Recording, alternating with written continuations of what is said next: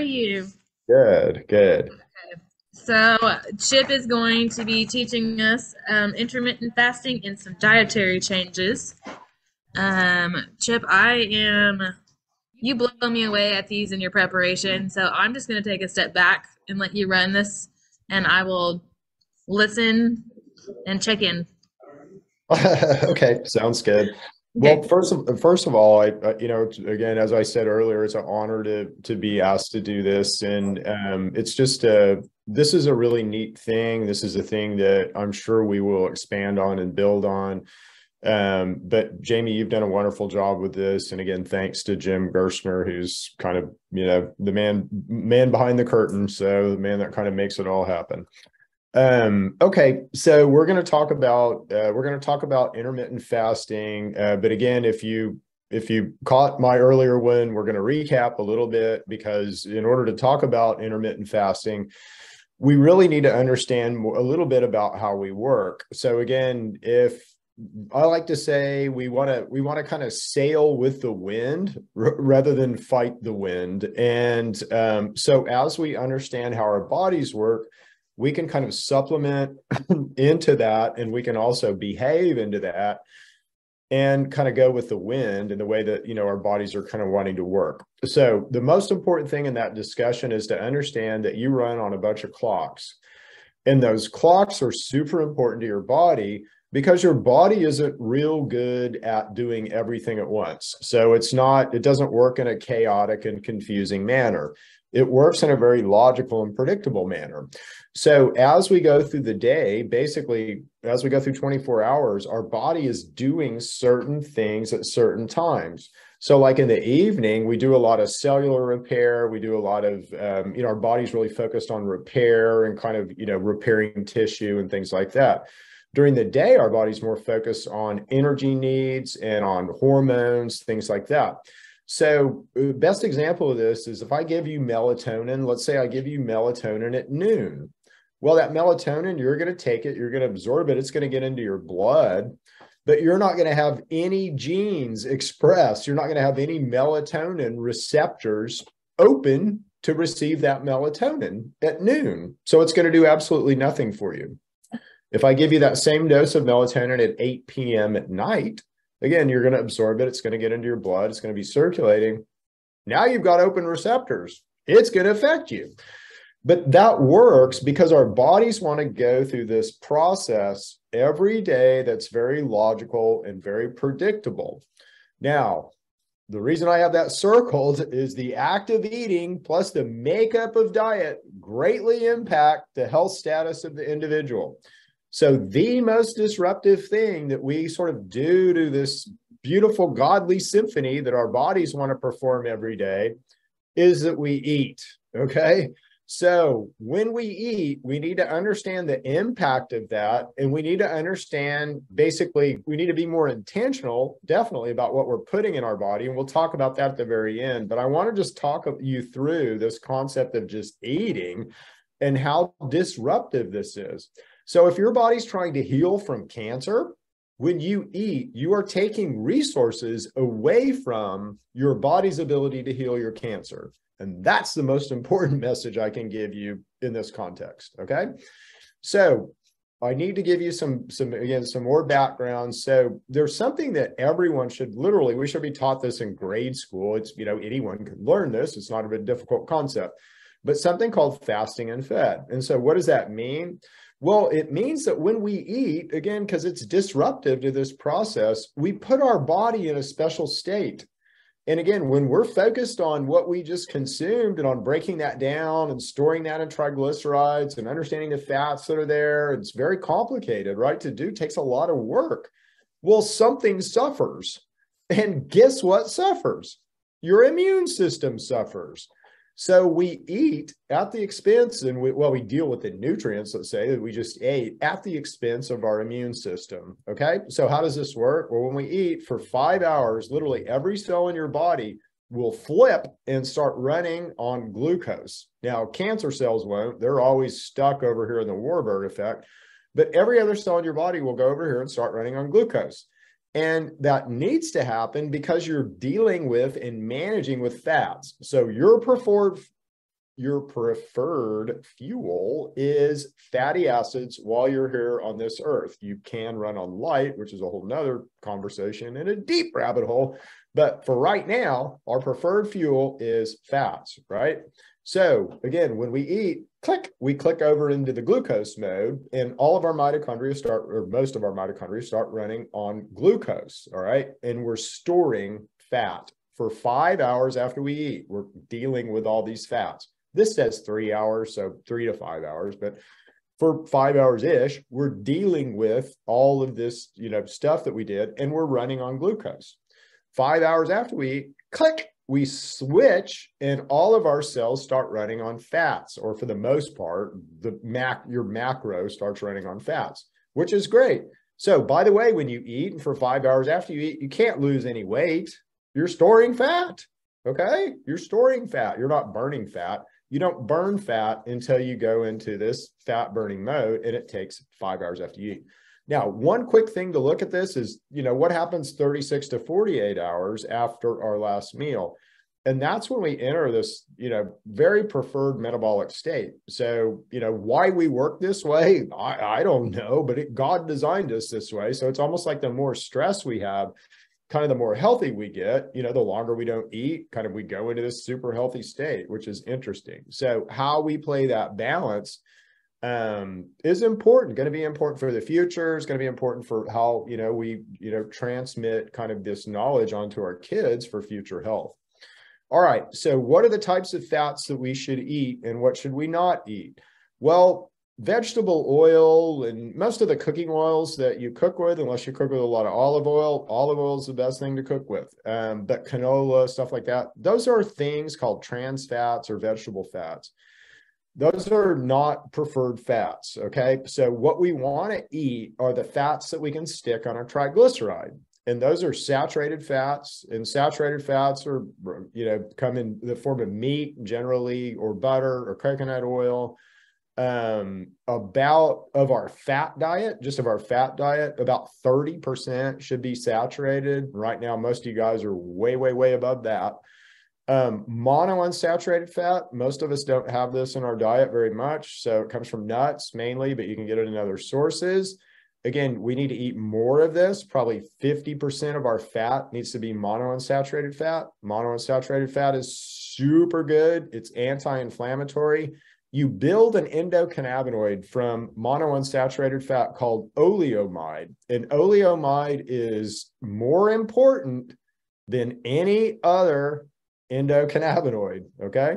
So super important. And we don't eat enough monounsaturated fat. We don't have enough oleomide. We don't, manufacture that as much as we need to. So the last types of fats are essential. That means your body can't make them. You've got to consume them. And they are called the polyunsaturated fatty acids, but omega-3 and omega-6 fatty acids.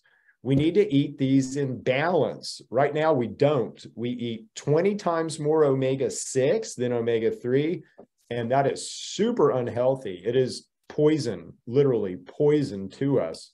So if you don't get anything else out of this talk, eat more omega-3s and watch your corn, watch all the omega-6s that are in your diet. Those need to be balanced, and the omegas should be, 10 to 20% of our fats, okay? But they should be in balance. We don't want to get more than 1 to 4 out of balance with omega-3 to omega-6. If we do, it makes us super unhealthy. It causes us to get fat. It causes us to not have good signaling with our fat tissue, and that's super important. Omega-3 is super duper important to being able to manage our weight and kind of how our weight works. That's why bears eat so much fish, just saying. Okay, the endocannabinoid system. So what role does this play in this? Well, as you go from eating to not eating, as you go from, let's say, running a marathon to not, as you, get around lead or some horrible metal, or, environmentally, as you get too hot or too cold, all of that has to be managed. All of that has to be managed. So what manages all that inside of you? Well, something called the endocannabinoid system, which is really cool. And the way that the endocannabinoid system works, or the way that it's sort of its top level, let's say, management function, is as you eat dietary fats, the dietary fats you can stick on a triglyceride, basically, as soon as they hit your intestinal lumen, they form endocannabinoids, and those go right into your blood. As they go into your blood and as they affect the vagal afferent nerve, this giant nerve that you have that runs from your tummy all the way to your hypothalamus hippocampus, information is communicated about what you just ate and if you're getting the right kinds of fats. Because again, you are a big fat machine. It's all about fats for us. It doesn't have anything to do with sugars, and carbohydrates are useful in kind of what we do. And we got to have them to bind gases and all kinds of stuff. So we need them. But we run on fats. So your gas is fats. You know, the carbohydrates are kind of a cofactor that we need. Okay. So it's all about the fats. Again, your endocannabinoid system is all about the fats, and your endocannabinoid system is all about how basically these fats, your understanding of these fats in your hypothalamus hippocampus. So if you're not getting the fats that you need and you're not getting them in the right ratios, and none of us are right now, because we're all eating too much saturated fat and not enough mono, and we're all eating too much omega-6 and not enough omega-3. So what happens is our hypothalamus hippocampus goes, wow, we're not getting what we need. We've got to have a microbiome. And so whoop, you're allowed to basically have bacteria in your gut. This is controlled within reason by your endocannabinoid system. The purpose of those bacteria is to poop out useful proteins that you use to offset nutrients that you're not getting in your diet from the fats you're not eating. So the worst case scenario in that is exactly what we do. If we eat a lot of saturated fat and a lot of omega-6, then we've got to have a whopping biome full of anti-inflammatory producing bacteria that produce a lot of short chain anti-inflammatory fatty acids that we have to use to offset what we're not getting in our diet. So not what we want to do, boys and girls. It's almost the worst case scenario right now as to our health. Yeah, figure that.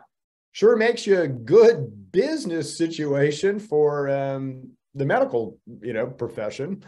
But it certainly is not in your best interest or your best health, and it's not ethical what happens at all. And we're all figuring that out, aren't we? All right. So what causes cancer?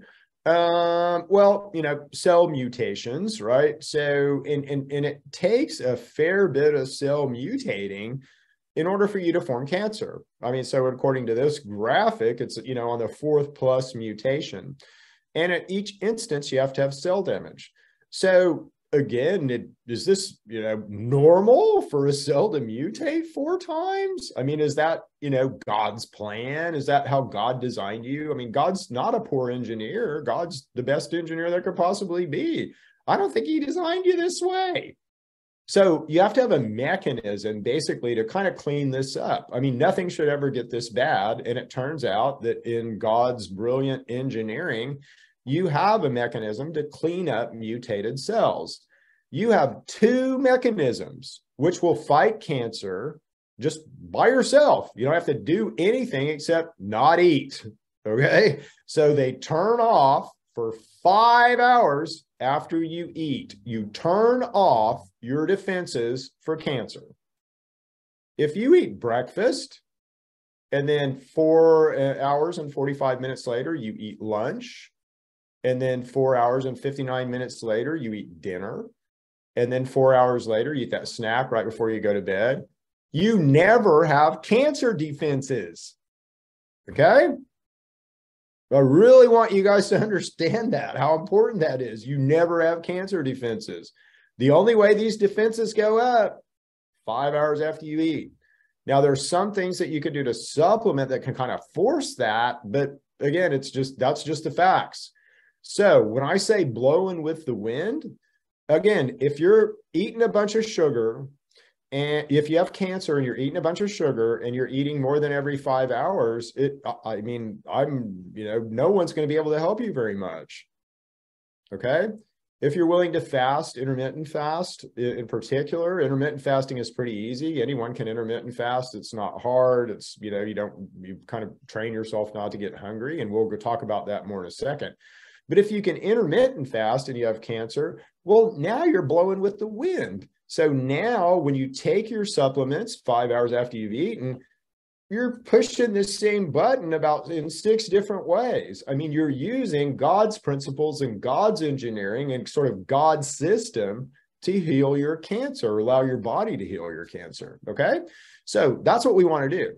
Now, this thing that I've got over on the right with the dinosaur stuff, that's just to illustrate a point. So if cancer is just about mutated cells, then a whale or an elephant should have way more cancer than a mouse or you, because they have more cells. And it doesn't work that way, because a whale and an elephant have several different genes which will express something called P53, which is your cancer killer, again, which turns off for 5 hours after you eat, right? But they have more of these genes. We just have one, okay? So we need to be super concerned about, the genetics there and about being able to push that P53 button. But everyone can push that P53 button. It's, that's literally a high function of how you work. Okay, so let's talk a little bit about intermittent fasting. And I love using Holly the bear as an example. No, bears don't work exactly like we do, but they pretty much work like we do. And, in my mind, we're a little bit more than a mammal. They do different things with vitamin D than we do. But anyway, we'll leave that for another. Listen to Chip Talks. So you can go over there and listen to that. And there's lots of that over there.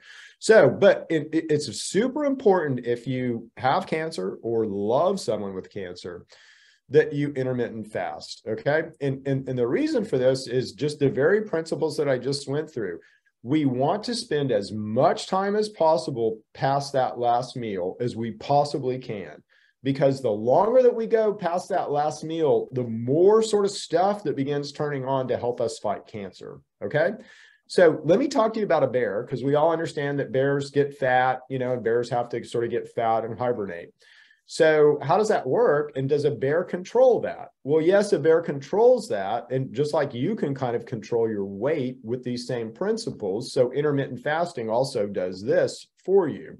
But when a bear comes out of hibernation, a bear will only eat in a 4-hour window, okay? A bear might eat a jillion calories. I mean, a bear might eat a truckload of fish in 4 hours. So it's not about the calories, it's about the frequency.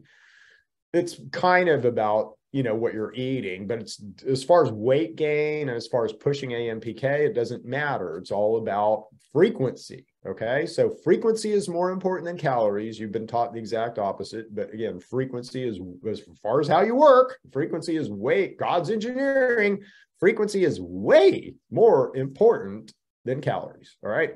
So a bear will only eat for 4 hours, all through the spring and all through the summer, because that bear has to be like the bear on the left. That's Holly at the end of the summer. Holly is lean. Holly is mean. Holly is a fit bear. Holly is ready to move around. And bears have to be territorial. They have to move around to reproduce, so that they have to be lean all through the spring and summer. But when the fall comes, they understand that they need to put on weight in order to hibernate. And so what they do is they just change their window. They just open the window up to 20 hours, about what you and I have right now. If we eat normally, is we eat in about a 20-hour window. So they start doing what we do. And guess what? They put on weight like crazy. They start gaining weight, and it doesn't matter how much they eat. They don't really change. They might eat a few more berries in the fall than they do in the spring, but they don't really change they just change their frequency, and they put on weight. Okay. So this is why intermittent fasting is so important. Again, we want to spend, if you do like spring Holly, and that's kind of what Cindy and I do, we eat in about a 4-hour window. Past that 4 hours, we got 5 hours of processing. So now we're at 9 hours. That gives us 15 hours in an optimal state every day. That gives us 15 hours of cancer fighting every day. Okay.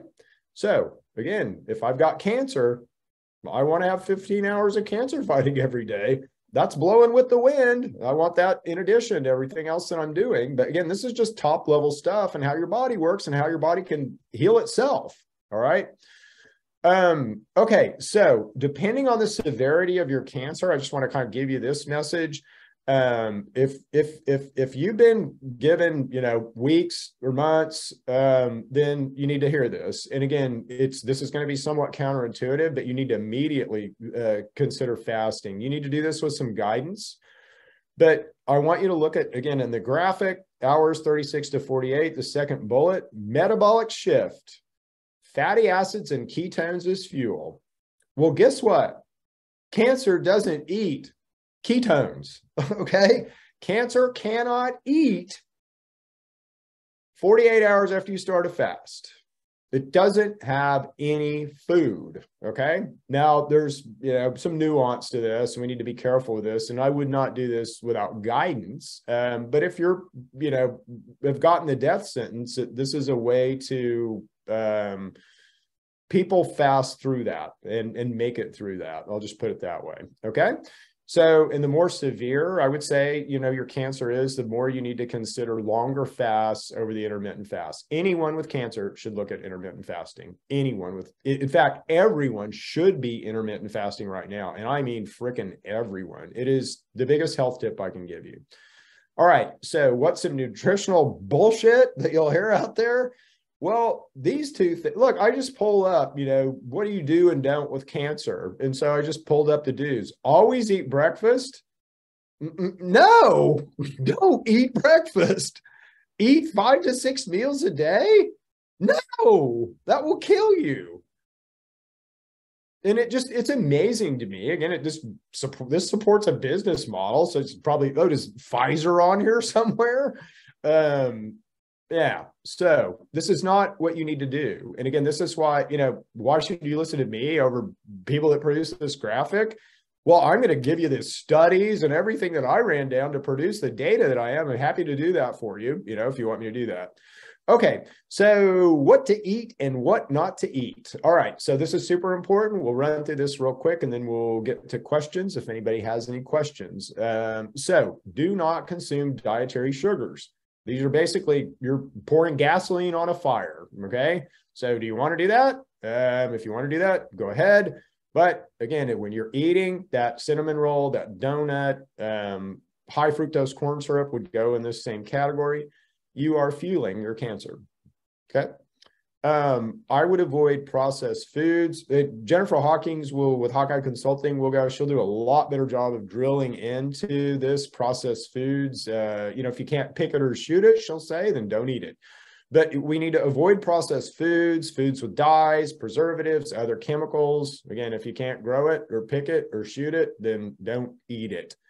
Balance your fat intake, which will mean eating more omega-3 foods and more nuts, which contain monounsaturated fat. So again, if you have cancer, you need to be intentional about when you eat, and you need to be intentional about what you eat. Avoid stressful situations and situations that could cause environmental stress. So again, don't be around noxious fumes. Don't be around people who smoke. If you smoke, stop smoking. Anything environmentally that's going to tweak you will make, this is a super good thing to do. And hopefully you guys are, getting something out of this and enjoying this.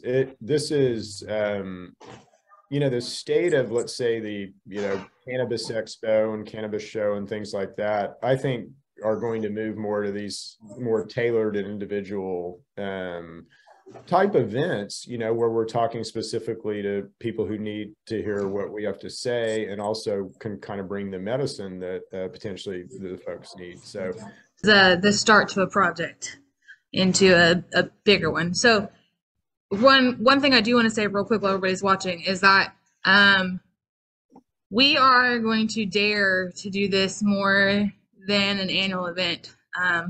We're going to shoot for quarterly for this. That way we can hear the best of the entire industry and what everybody has to say. So, you want to make big moves, you got to do drastic things. So if I've got to plan a Zoom event every 4 months, then that's what I'm going to do. So that's kind of where we're at on that. Hopefully you guys support this and then find this useful. Yeah. Absolutely. Well, Chip, as always, thank you. You always do a fantastic job at educating. We appreciate you so much. For those of you guys that don't know, Chip is part of what we're doing on a regular basis. So I have regular interactions with Chip, and I get to learn a whole lot on a regular basis from him. And I truly appreciate everything that you do for Operation Zero and FECO Playbook.